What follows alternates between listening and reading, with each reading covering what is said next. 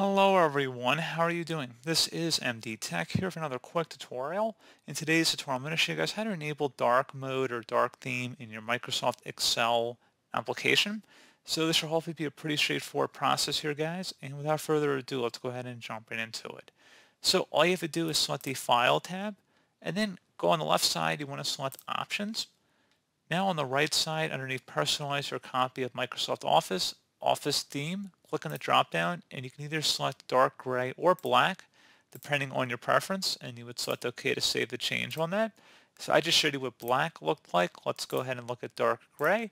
I personally prefer dark gray, but to each their own, and that's pretty much it.